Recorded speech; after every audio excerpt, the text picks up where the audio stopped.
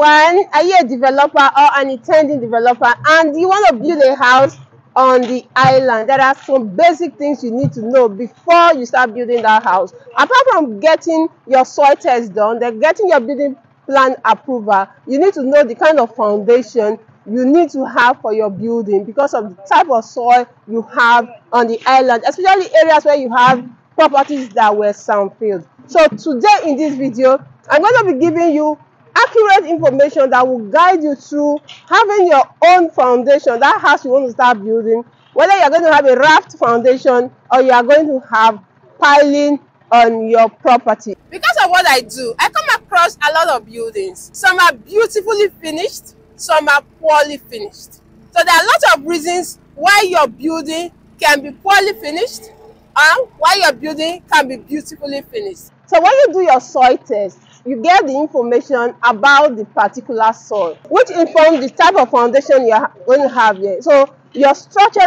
engineer does the structural drawing, which determines the number of piles you are going to have on your property. Whether you are building a duplex, you are having a 2-floor building, and all that, whatever type of building you want to have, that will determine the number of piles you are going to have on that property. So this property, as you can see behind me, work is ongoing.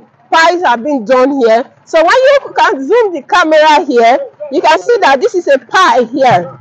So what is important here is how do you construct your pile? What are the stages? What do you need to do? Or what is the cost of a pile? So the total cost you're going to use to do piling on your property, what determines it is the type of property you want to put on that particular soil, which is already predetermined by the structural engineer. So when you have the number of piles that you're going to have on that property, then the construction of the pile begins. So I have the site engineer here who's going to help us break it down. I'm going to tell you what you need for you to have your pile firmly done. So remember, one of the reasons you have to do your pile on your property after the soil test, if it is recommended, so that you have a solid building. You don't want to build a house whereby after the whole construction, your house starts sinking down. You want to have a solid house, a solid foundation, everything within that house. So I'm going to bring in now the site engineer will give us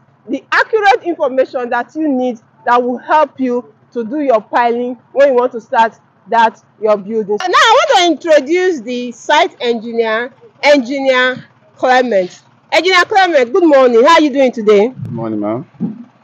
Yeah, I'm fine. Okay, you know what we are here? We are here to provide our clients the accurate information that will assist them in doing their pile for their own construction. So we'll be asking you just some specific questions about this panel. I hope you are okay with that. I'm okay. Okay. So the first question we need to ask, how do you determine the type of pile that you're going to do on a particular property? Okay, fine. First of all, in any piling site or anywhere you want to do piling, first thing you need to do is your soil test. After the soil test will tell you whether you are going to 10 meter, whether you are going to 12 meter, whether you are going to 20 meter, wherever. Understand?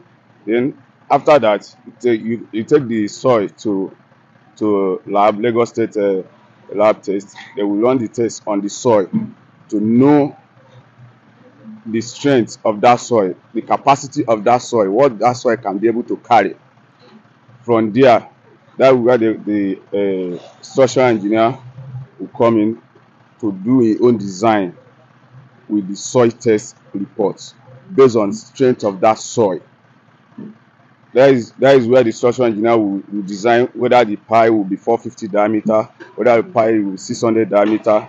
That is where they will, with the strength of the soil, that is where they will know the number of pile that can be able to carry the weight that is coming on top of that pile. Whether you are building 5-story building, you are building 1-story building, whether you are building bungalow. If you are building a 5-story building, cannot be the same number of points that with the person that are building 1-story building. Your neighbor may do soil test and may not do piling. The next plot may do soil test and do piling.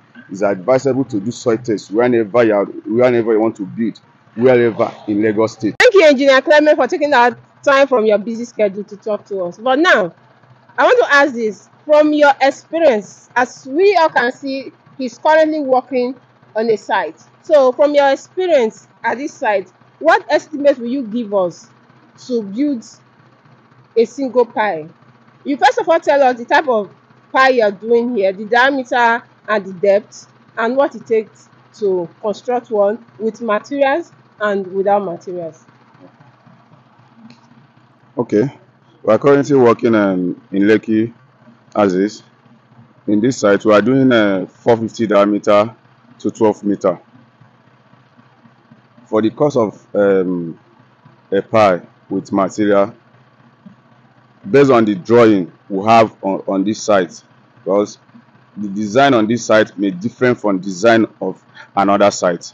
Based on the drawing here, with material and labor, to cost 250K To do a single pile? to do a single pile 450 diameter. of 450 diameter to 12 meter depth. Then that is with all the raw material, iron, concrete, everything material to achieve a single pile. 450 diameter is 250K. In terms of only maybe the client want to buy material and do the labor, is 70K to achieve 450 diameter to 12 meter depth. It depends on the client. Some clients will want to buy material, some clients will want you to do it with material. Okay. So now you heard what the engineer said.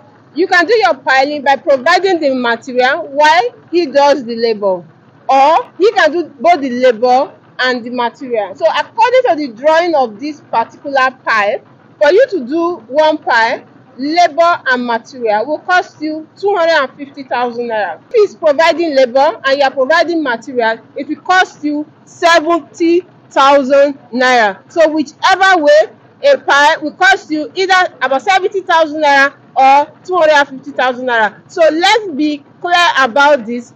All piles are not the same. According to what he said, it depends on the location and also depends on the diameter and the depth of a particular pile. So this information he gave us now is about this location on the Lekki axis of a 450 diameter pile and 12 meter depth. So I want to use this opportunity to thank Engineer Clement for taking out time to give us this information. So I believe that this information he has given to us will be beneficial to you if you are about building a house here on the island, or you are building on a sandfield property. So you need to do your soil test, then do your piling before you put that heavy load on your property to avoid your building sinking after building it. So I want to thank you so much for giving us this time to learn a bit of how to do a piling. We really appreciate you. Thank you so much.